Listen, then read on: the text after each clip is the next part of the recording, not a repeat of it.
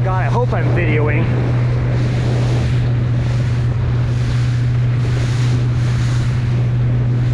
So this is interesting because the boats were really close, but Jeff and Marty kind of punched through everybody, got going, and I think this was actually the leader at the mark. You want to get a picture of Jeff and Marty pushing through and really staying with the mark? Well, I have a bigger problem. I'm not sure when I'm videoing and when I'm not.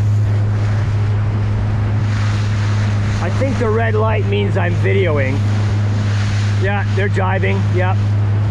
So let's look at dead astern on this boat.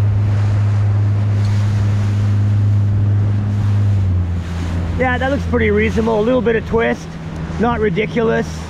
Kite's all right, yeah, okay. And then this boat. Yeah, come on Dave, get out there.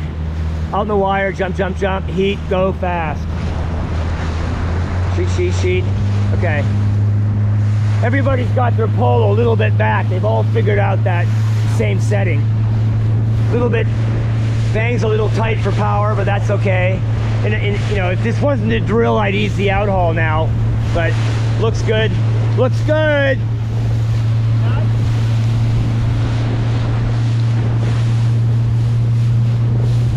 Spinnaker sheets over the boom. Out. So Marie's, look at the leech on Marie. Not a lot of twist.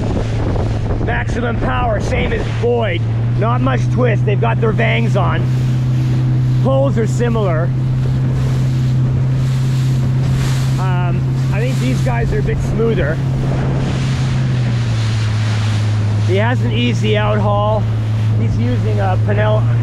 What does he have? I can't tell what kite he has. Very smooth. Just a bit of a curl, not collapsing. And the style award winners are, okay, I'm gonna shut